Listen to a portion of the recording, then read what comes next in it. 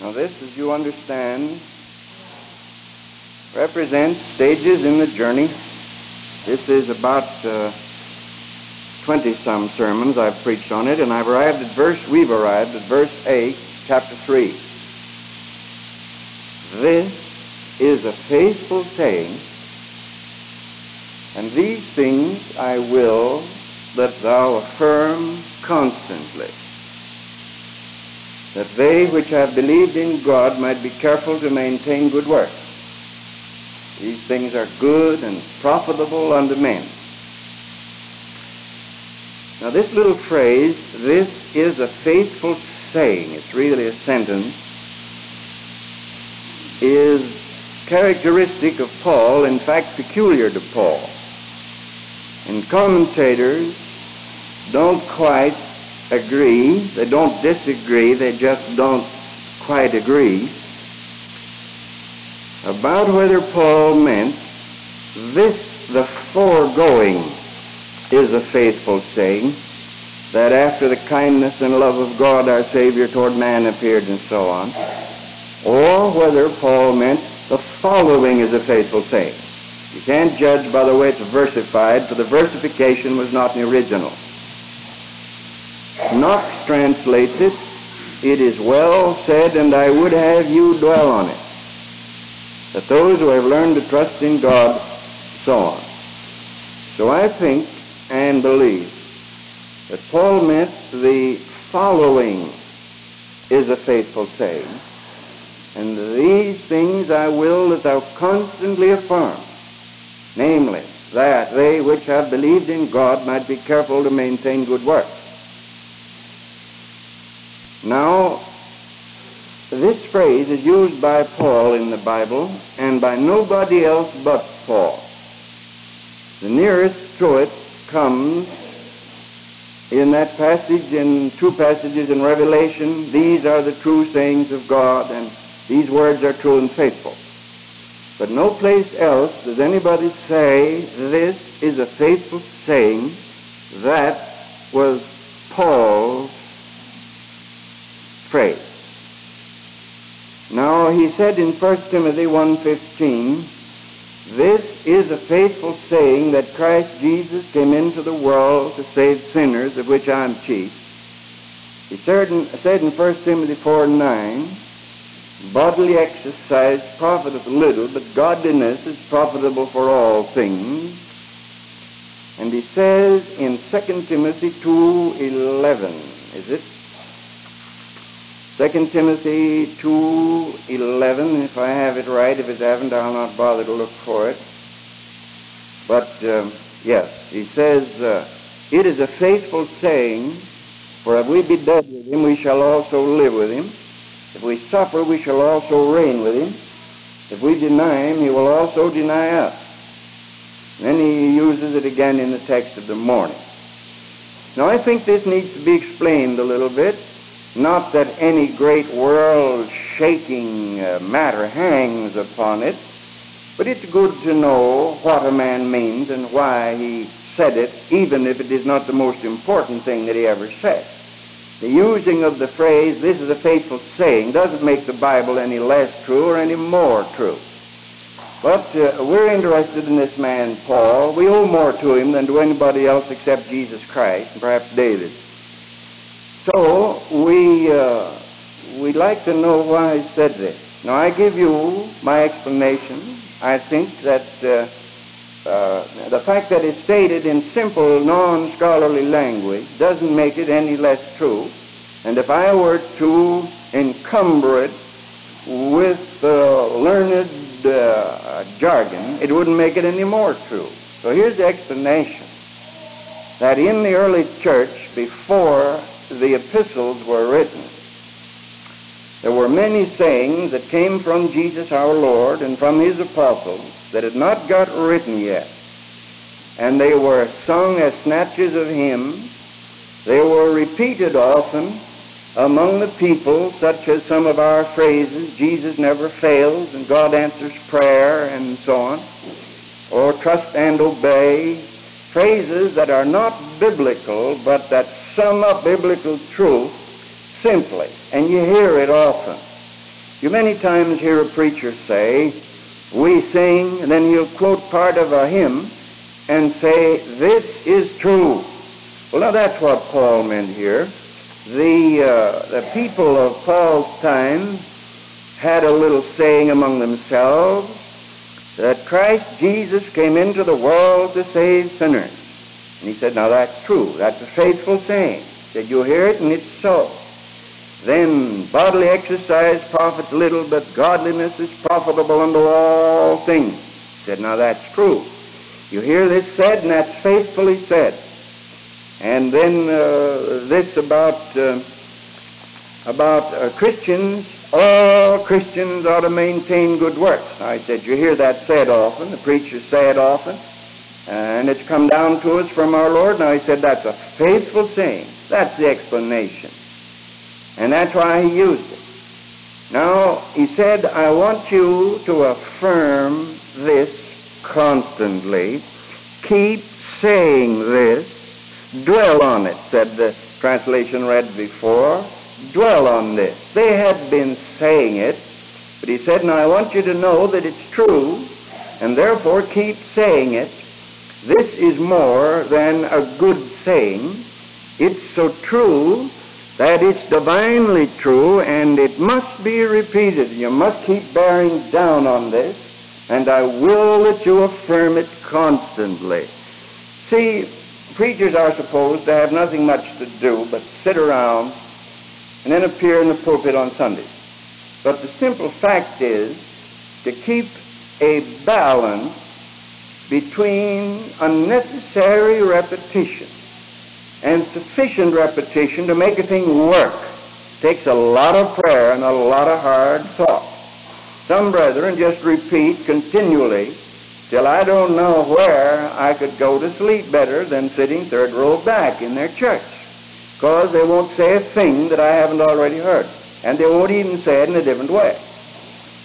But there is another matter, and that is that if you don't keep hammering on it, people will forget it.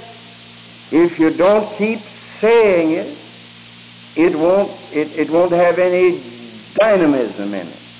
So he said, I want you to affirm constantly. So if you want to pray for your preacher, you pray that he'll know how to say it often enough and emphatically enough to detonate it and set it off and cause a moral explosion, and yet not say it so dully that people will go to sleep under it. Keep that in mind, young preacher there. That's a job we have to do. Now, what is this saying that he said? You often hear it. He said, you often hear this said among the brethren, and I want to assert it, that it's true, and I want you to keep saying it, because it's of God. It's this, that they which have believed in God should be careful to maintain good works. They which have believed in God should be careful to maintain good works. And I want you to hear this little phrase. They which have believed in God. What did he mean by this anyway? They which have believed in God. You'll have to admit it's not very plain, because the Parsis believe in God, and the Hindus believe in God. And I can say to him by saying simply that every religion known to man except perhaps Buddhism, and there's an argument over that, and Confucianism, and Confucianism is not a religion but a philosophy. So therefore, every religion known to man believes in God, and every praying person believes in God, and everybody believes in God. So he says, they which believe in God should maintain good works. Now, that's making it pretty broad. But do you know, my brethren, that we can know what is meant by knowing who said it? Oftentimes, a man will say a thing, he'll write a thing, and it'll be ambiguous, which means it can be taken two or three ways. Two ways usually, but often more than two ways. And he doesn't make it clear. But you can know what he meant by knowing who he is, by knowing his testimony, by knowing what his past life has been. Somebody will pick up a copy of the magazine I edit, will read it in a dentist's office, as one woman wrote me that she did, read it, I've forgotten where, but it was some office, picked it up and read it. And she wrote me a long but friendly, scolding letter about, because I thought the world wasn't getting better. Well, she said, didn't make it clear. Well, the reason she didn't get it was that she hadn't known the background. If she had known the background, if she had known that I was of the Christian and Missionary Alliance, if she had been around this church a little, she'd have been able to read between the lines and make out what I was saying without my having to spell it out with wood blocks. Now, it is the same with anybody that's known across the street. If he speaks ambiguously, don't write him a letter and scold him. Know what he means by what he believes. The man Paul, we know what he believed.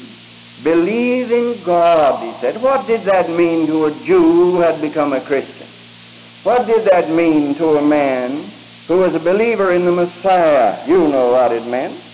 Now, there are men in this city, and I'm not going to dignify them by mentioning their names or degrade myself, but there are men in this city who are so liberal and modernistic in their views that when they say believe in God, you don't know what they mean, because they are Mr. both ways, and they balance themselves on the tightrope carefully and are careful to please everybody. And the result is, when they say, they that believe in God, you have no remote idea to whom they refer, because they have no sure conviction themselves. So they use the phrase loosely and carelessly, but never did Paul. Paul said, they that believe in God ought to maintain good works. He's writing to a church, and he was an apostle. Who was this man, Paul? Oh, my brother, he was one who had gone all over Asia Minor preaching one thing. God is and Jesus Christ is the Messiah. God the Father is and Jesus Christ is his Son. And he'd been in jail and out of jail. He'd been stoned and cuffed and kicked and starved and tramped on and shoved around and lied about and maligned and calumniated. And he had got all that because he loved God and Jesus Christ, his holy Son. And everywhere he went quoting the Old Testament scriptures. Jehovah great I am, by heaven and earth confess. And so he didn't have to write a whole page to make them know. They knew what he meant because they knew who said it. So my friend, it's possible for you to live a life that you can keep pretty tight mouth and still have a mighty good testimony. Everything you say, they won't misinterpret you. They will for a little while, but as soon as they get to know you, they won't misinterpret you. If you only half say it, they'll know what you mean. Tom Hare could come here and talk a half an hour, never mention Jesus, and go away. I wouldn't worry about it. I would if some man did it, because I'd know the context, as they say, would indicate they didn't want to mention him. But Tom Hare lives in his heart so much all by the time he takes Jesus Christ for granted, and so did Paul. And so when Paul said they that believe in God, everybody knew what he meant. He meant trust in Jesus Christ, who is the way unto God, and who is God made manifest to dwell among us. Mystery of godliness. Now Paul used this same thing before. Now, Paul would have been flunked out of Wheaton or out of Nyack or the Moody Bible Institute for this one. Paul said, for I know whom I have believed, and I am persuaded that he is able to keep that which I have committed unto him against that day. Now he said that. That's there in print, in English, and it's a good, fair, close representation of what he wrote in the Greek. Now, he'd have been flunked out. They'd have written in red pencil across the top, unclear. Your pronouns have no antecedents. And they'd have marked him down to 55 on that paper and sent it back. But the old man of God, that was the last book he ever wrote, that 2 Timothy. So he said, I know whom I have believed, and he didn't say whom the whom was. He didn't put any name there, you see. I know whom, and some Jew could, I know what he means. He means Jehovah, and Parsi could have said he means Zoroaster, and somebody else could have put his God in there. But they'd have wrested Paul's language to their own destruction, because Paul never meant anybody but Jesus Christ, his Lord. He was the one who went around turning the world upside down by what he had to say about Jesus Christ. He was the one who said that I count my life but nothing, that I may win Christ and be found in him.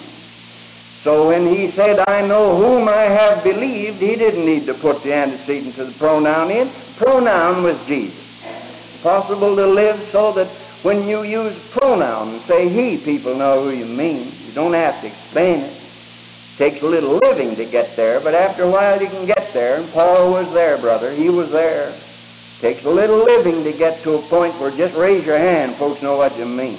Ah, God has these people. He has them. I saw some of them out and some would go. First meeting I was there. I got there Tuesday, and they introduced me, or just before they introduced me, they said, Brother Olin Jones will lead us in prayer. Well, I didn't know Olin Jones, but a man, a young fellow about my age, got up and led in prayer. And, oh, brother,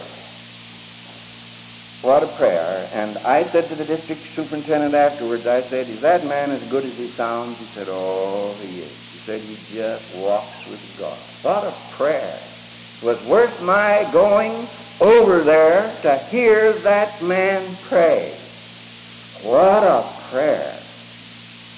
Well, so childlike, so reverent, so deeply sincere, so radiant.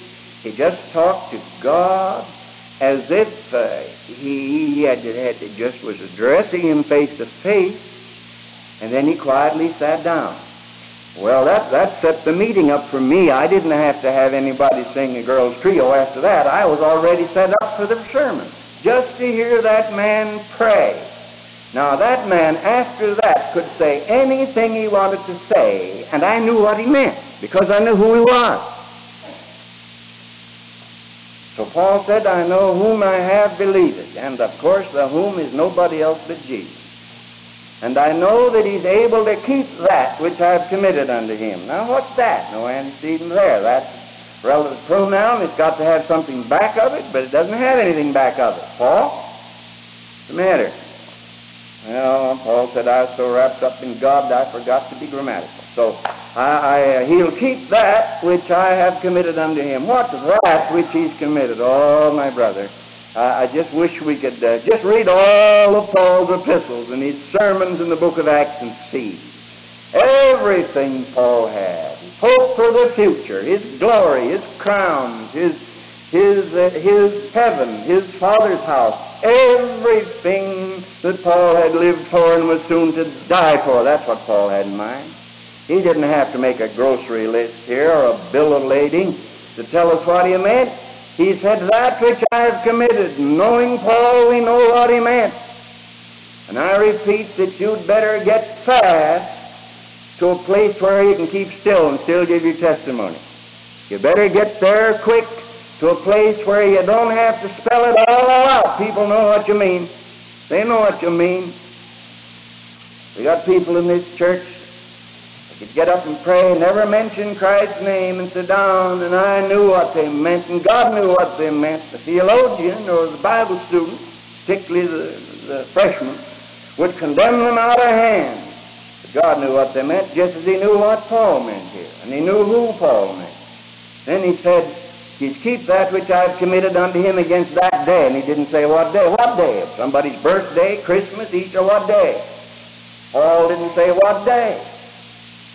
So you see, Paul made 3 errors there. Schoolmasters would have turned him down. But Paul's life was his grammar. And Paul's known message, what he stood for, what he lived in, what he was soon to die for, said what he didn't say and couldn't say in print. What day is it? Ah, it's the day of his appearing. It's the day of his appearing. It's the day when he shall walk out and walk down the sky and shout with a loud voice that's heard round the world, and wake from the dead every sleeping saint and glorify every living one. That day. Paul looked forward to that day. We're so learned in some evangelical circles now that we are ashamed to admit we believe in that day, but I still believe in that day. I haven't got it all straightened out the way I used to have. But I believe in that day. I believe in the coming of the day. And that's the only day the Christian lives for anyhow. He lives for that day. Paul said that day, and he didn't have to explain it. Everybody that listened to Paul knew. They knew that he had written, he had preached, he had prayed, he had exhorted, he had labored with that day in view. So he didn't need to say what day. Now he said they that believe in God should be careful to maintain good works. Now there's confusion, and this will be repetition because it occurred before. But let's hope instead of it being repetitious, it'll turn out to be just underscoring for emphasis. The confusion about good works in the church. Incidentally, I got another letter last week. Some weeks go by and I get nice letters, and others they go by and I don't. This last week wasn't my week. I should have stood in bed. But a second lady wrote me, and she also scolded me for about 3 solid, finely written pages. Because of what I had said, that not all faith pleased God. Well, poor lady, she's in, of course, confused because her teachers have taught her wrong. Some have taught error about this, that good works are meritorious. Jesus said, after you've done all you can do, and have done the best you can do, say, I'm an unprofitable servant. That's what Jesus taught about good works. And Paul went to great pains to teach that you couldn't be saved by good works. But some people have taught that you could. They have taught that salvation is achieved by good works, and that grace is a supplement to good works. That there's a place for grace, but that grace merely comes in and pays out what you can't pay. You pay 75% of your way to heaven by doing good, and grace comes in and graciously helps you with the other 25%. Now that is taught in some circles, not of course in that rather ridiculous way, but they teach it. Now this of course is in violent contradiction to the teaching of the New Testament. The hymn says, could my tears forever flow, could my zeal no respite know, these for sin could not atone, thou must save and thou alone, and that is a faithful saying and worthy of much repetition. But others have gone in the opposite error. Always remember that the human race very rarely stays in the middle of anything, except when they're caught in the middle. They're moving from one extreme to another constantly. For instance, dresses, but we won't go into that. After the First World War, I saw the girls walking around dressed just as they're dressed today. The pendulum has swung. Once more. Well, have your fun, girls, have your fun. But the pendulum swings from one extreme to another. And the other extreme is, and it's the extreme we're in danger of in our school of thought, we so fear the first error, that salvation is by good works, that we rule out good works as a part of the Christian system. There's a great danger there, my brethren. Yet through the atonement in Christ's blood, here's the formula, and this is a faithful saying and worthy of much repetition, that through the atonement in Christ's blood, we are saved by grace through faith unto good works. There's your formula. You can put that down. Through the atonement in Christ's blood, We are saved by grace through faith unto good works. Now the New Testament says, 2 Corinthians 9:8, that we are to abound in every good work. Hebrews 13:21, Paul prays, or the writer prays, that God will make us perfect in every good work. Acts 9:36 says, Dorcas was full of good works which she planned to do. Am I accurate? Dorcas was full of good works which she planned to do. Is that right? What does it say? She was full of good works which she did. I like that. Again, nobody put that in. I'd rule that out, of course. Anybody would, correcting papers, would rule it out. But the Holy Ghost said Dorcas was full of good works which she did. But many of us Christians are full of good works which we hope to do after vacation's over. And then Ephesians 2:10, we're created in Christ Jesus unto good works. 1 Timothy 2, women should not adorn themselves with outward adorning, but rather with good works. 1 Timothy 5, let not a widow be taken in. Now remember, this was the old folks' home in the early church. And when a Christian woman came to the door with her application blank, they said, who have you got for reference? Said, well, I'll give them a pastor, and Paul knew me, and Timothy knew me. They checked with Paul and Timothy. They said, did she do good works, and did she wash the saints' feet? And if they said yes, they took her in. If they said no, they said, we're sorry, Grandma, but we can't take you in. You haven't got a life of good works back of you. Can you imagine that? Wouldn't that empty some of our old folks' homes? The only qualification to get into the average denominational old folks' home is just to be old. That's all you have to be. Just be old and you can get in. You have the money.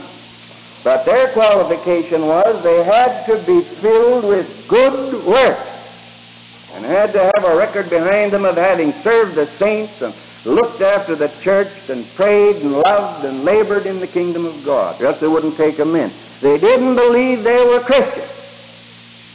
They could carry their big Bible under their arm, but they still didn't believe they were Christians. They said, no, sorry. A Christian is one who is saved by grace through faith unto good works. And good works is the only part you can see. You know. Everything else is submerged, invisible. Grace is invisible. Faith is invisible. How do I know you have faith? You say you have. How do I know you have? You say you believe in the grace of God. How do I know you do? There's only one proof, good works. Paul didn't say, don't take any old lady in unless she testifies that she was a believer. He didn't say that. He said, don't take her in unless she has a record of good works behind her. She's been a hard-working Christian.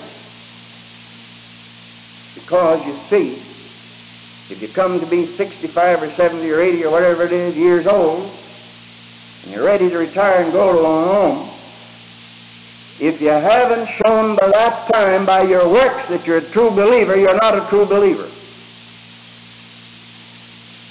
That was Paul's argument. In Hebrews 10:24, the Holy Ghost says, provoke unto love and good works. And that's what I'm trying to do this morning. I'm provoking you, and I may provoke some of you too, but you'll get over it. Then Acts 10:38 said that God anointed Jesus Christ of Nazareth with the Holy Ghost and power, who went around doing good works, doing good, and healing all that were oppressed of the devil. So I gave you some scriptures here to show, 9 of them, plus the text which is standing. We could find many, many more to show that while nobody's saved by good works, everybody is saved under good works. And if we're not saved under good works, we're not saved at all. Could my tears forever flow? Could I go into the desert and starve to death in a cave? Could I give my body to be burned? Could I distribute all my goods to feed the poor? If I had not faith in Jesus Christ as my dying Lord and risen Savior, I'd perish. Could I preach a lifetime? I'd be a castaway myself unless I trust in the merits of Jesus' blood alone for my salvation. Grace is a charming sound, harmonious to the ear. And how sweet it is to know that the grace of God saves us without works and without merit. But the devil gets behind that. And from behind that he whispers, now look out for good works. Watch it, watch it, watch it. Don't do any good works. It's enough that you go to church and sing. The Bible teaches that if you're saved by grace, through faith, you'll do good works. What kind of good works? Well, of course, they vary with the age in which you live, and they vary with the opportunities. But I'm quite sure it isn't putting your money in the basket. That's one of them, of course. But I believe that God's people ought to be the busiest helpers in the whole world. I think that we ought to be. I believe a lot of lodges exist today because the church hasn't done her part. Believe it. Some Christian men say, yes, I belong to a lodge, but I don't attend it. I only have it for its insurance value and because it does good work. I believe that if the Church of Christ had listened to Paul's faithful saying and had it understood that as soon as you're converted, you go to work to help mankind, never would have been one of those lodges rise in Christendom. It wouldn't have been needed. But as long as we think that salvation is by grace through faith unto sitting down, why we'll have to have outside help. French or Swiss writer, I think he writes in French, but Swiss writer, the name of Rougemont, has said a very beautiful and wonderful thing. I bought his book the other day, and I've only read 2 or 3 pages, but I got this out of it. He said, God Almighty says, I am He that is. And the devil says, I am not. He says, God works by asserting His being and the devil by denying His. So he says the devil gets hold of us by denying He exists. And so why be afraid of a non-existent thing? Why be afraid of someone that's merely an old wives' tale, or a ghost, or a spook, or a harpy? The devil hides behind not anonymity, but non-existence, and whispers, I don't exist, then goes to work on people.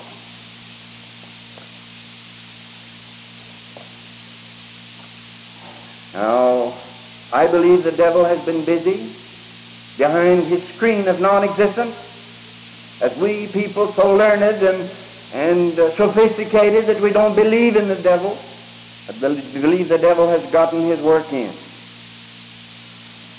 So that Christians are not doing good works. Paul said they should be, and Paul set an example by using thread and needle.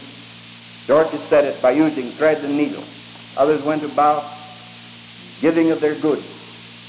And the centuries have shown how the church can labor and work. My dear friend, you ought so to live that somebody somewhere in the earth will have you to thank at the end of the day. You should so labor and work and sacrifice, and pour in your money and your sweat into something helpful to mankind, to alleviate human suffering, assuage human grief, and give light to the blind. You should so live that in that great day they'll know you're Christians, and they won't have to say, are you a believer? Have you got the right doctrine about grace? They'll look at your good works and know that anybody that wasn't saved by grace through faith would never live like that. And they'll say, okay. Faith saves you by grace through the blood of the Lamb. But after you're saved, you're not to sit down on what the old country people call the stool of do-nothing. You're to get up and get busy. Dave Lutchweiler wrote an article saying that Christianity was a layman's movement. He said every Christian ought to be active. I've already gotten a 2-page blister on that. 2-page blister. But I still believe it. I read the article, made a few suggested changes, and printed it. Every child of God should be busy at something. You can't sing, don't try to sing, please.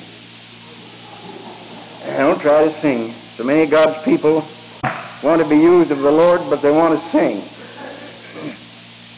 Well, if you can't sing, don't try to sing. But there's something you can do. You can turn the pages for the organ. You can do that. You can do something. Find out what to do. And don't say, oh, there's nothing for us young people to do.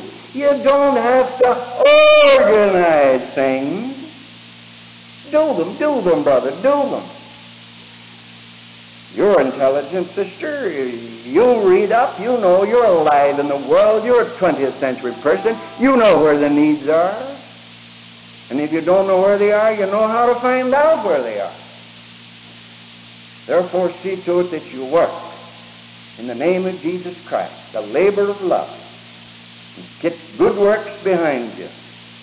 The only way we'll know you're a Christian. You know you're a Christian, you say, by your faith and by your witness. Very good, and I believe in both. But we'll never be sure you're a Christian unless we see you laboring for the Lord Jesus Christ in faith and love.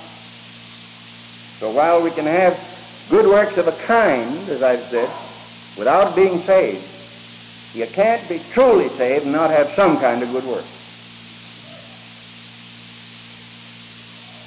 Over at Summit Grove, I met a man, 48 years old, Mr. Henry P. Kirk, photographer by trade,